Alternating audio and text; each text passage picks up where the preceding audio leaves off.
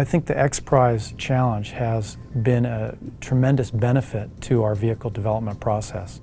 I would normally make it a different way, but for the purpose of meeting the true goal of this, which is to launch fuel-efficient vehicles that people can drive around the United States and the world, those requirements really set the standard.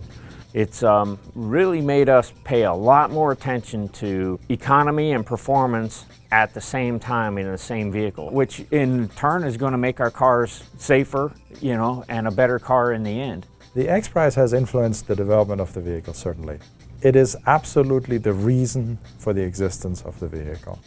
It is absolutely the reason that we are as far as we are in the vehicle. The Xprize applied pressure, right?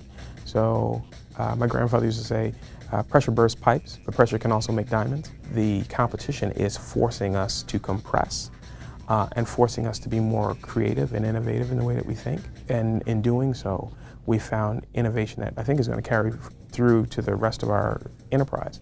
It's been giving us a good goal, good target. Because if you aren't really targeting a competition, you might be just too lazy to improve this or that thing.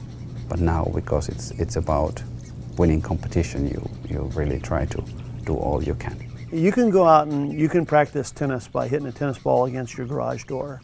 You get a little bit better, but when you get into a competition, you put another guy on the other side of the net and you start playing, you really develop quickly. We'll measure ourselves against peers, and we'll be measured independently by third party, and we'll get third party validation on all of our accomplishments. We couldn't ask for a better way to accelerate the vehicle development on the Aptera than to put it in this competition, because we work like crazy guys on this car.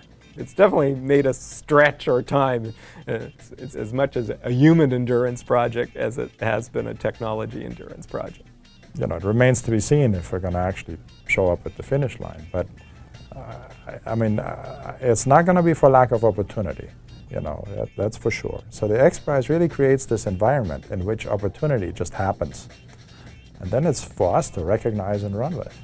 I think it's really nice to know that there's other people that have the same philosophy that you do and are trying to achieve the same things that you're doing. I think it's made us maybe more rededicated into what our mission is. We don't have to be completely tunnel vision. We're not the only ones in the world trying to accomplish this.